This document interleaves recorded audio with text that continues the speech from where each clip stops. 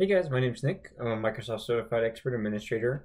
Create a lot of content for MSPs, and in today's video, I'm going to show you how to onboard a macOS device to Microsoft Defender ATP. You'll notice that I have this Mac I use as a test case here listed in my device inventory. This is after I've done the onboarding, and I can see certain information here about the device, and I'll get the telemetry if there is known risk or things on the device that I need to attend to on this page.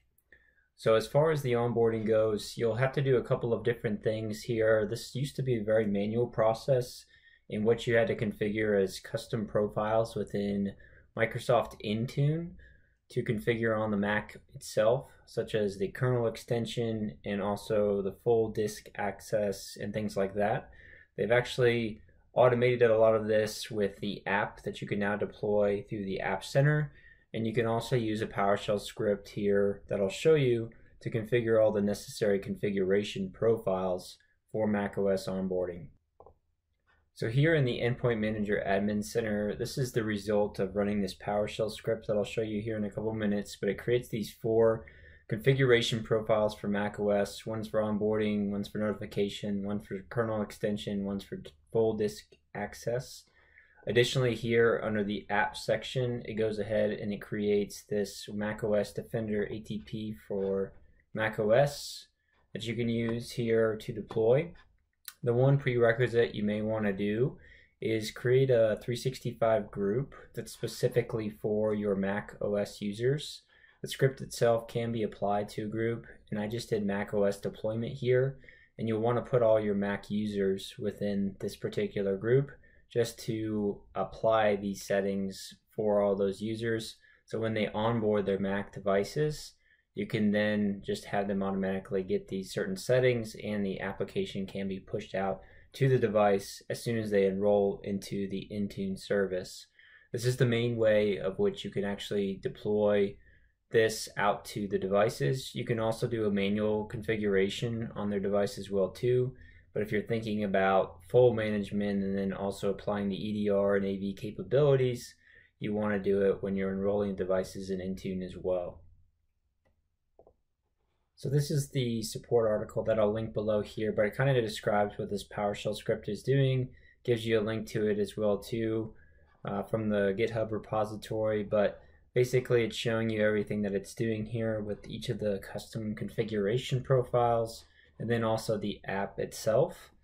But you can read over these if you want. It's basically the biggest ones that you need to have in there is this kernel extension that trusts this assigned cert from Microsoft, and then also the application itself, so you can actually onboard that. The onboarding package here points it to your particular tenant, and then this is giving you full disk access for heightened security features. And then this allows notifications to the users for really critical things that may be coming up on their device that they need to be aware of. So the first thing that you'll need to do here is install the XML package file from within your Defender Security Center. So you can go into the settings here and click on Onboarding. You'll select macOS from the drop down here, and then for this, go ahead and select Mobile Device Management. And you'll click on Download Onboarding Package, which will then give you this zip file on your particular computer that you're doing this on. And then from there, you're going to go ahead and run the PowerShell commandlets here and define where this is. Basically, within this zip file, you'll have Intune as the folder. You can also deploy this with Jamf as a PLIST file. But I'm showing you how to deploy it with Intune, and this is the Windows Defender Onboarding XML file that you're going to want to link to. The PowerShell script will prompt you to put in the file path, so you'll want to have this in a handy place there, or just understand where this is here so that you can link that and define this package file itself.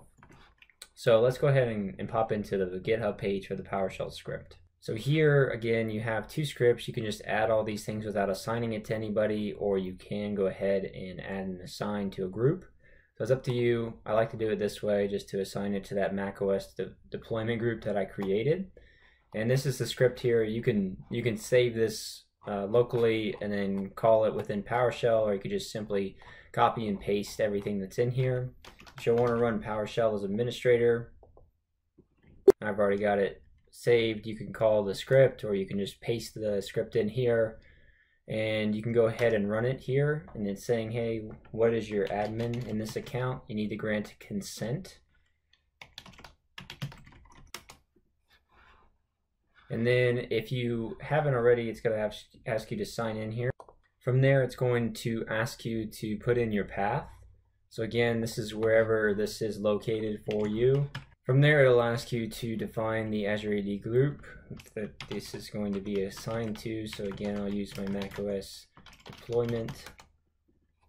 And then it'll go ahead and start to publish these things within the tenant. So it'll deploy the app and those custom configuration profiles that we mentioned there. You can always pop back into the service itself, and in Intune, you can go to Devices, macOS, Configuration Profiles. And again, I duplicated these here because I already had them, but you'll see these populate here. From there, the thing that we have to do is just go onto the Mac and enroll it into Intune. And we'll see this in just a minute here with our demo. Here on the Mac, I've installed the company portal app, and I'm just going to go ahead and sign in with the user that's licensed with Intune and Microsoft Defender ATP. This user is also part of my Mac deployment group as well.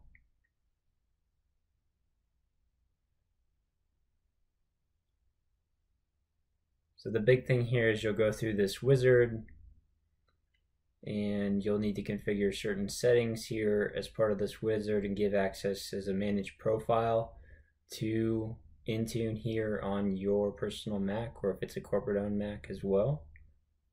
So I'll go ahead and click on begin. It's telling you what you can and can't do as a management aspect of this. And then when you click on download profile here, it'll pull up your system preferences and the security privacy center and the profiles that are listed on the Mac itself, so that you can approve this management profile.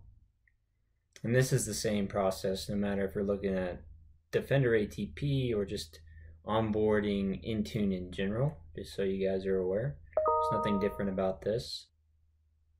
So now we can go ahead and install this management profile that's been loaded from Intune. And you'll have to type in your password to make these changes as an admin. Now that that's been verified here, we can just click on done from the wizard.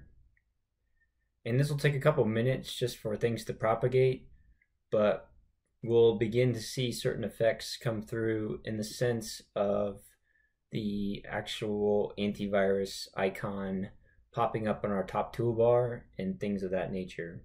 So we'll be back here when that's done.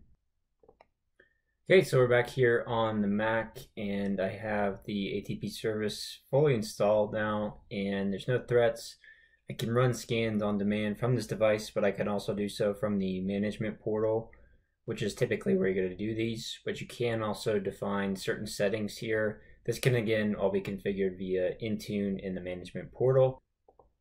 Back in the Endpoint Manager Admin Center here, I can click on this newly enrolled MacBook, and I can see the status here as well too. If you're waiting for Defender ATP to install, I would come here to Device Configuration and just make sure you have these things that we've deployed via PowerShell in a succeeded status. If they're in fail, take a look at the failures. Sometimes with the kernel extension, you do have to approve it on the actual Mac device itself as well too, as far as going to the System Preferences, Security and Privacy section. It'll ask you to approve Microsoft in some cases, but just make sure these are succeeded. And then in the app section, you may notice that it's still in a waiting status here as far as the device install status or the user install status, but in this case it shows installed as well because we have it on there. So you just want to keep an eye on that to report back for you in this portal. And then obviously you'll have the macOS device in the devices section of Defender ATP as well. That's everything I wanted to show for you guys in this video. If you have any questions or comments, feel free to leave them below. Otherwise, please like or subscribe if you guys want to see more content around Microsoft 365 and the MSP space. Thanks, guys.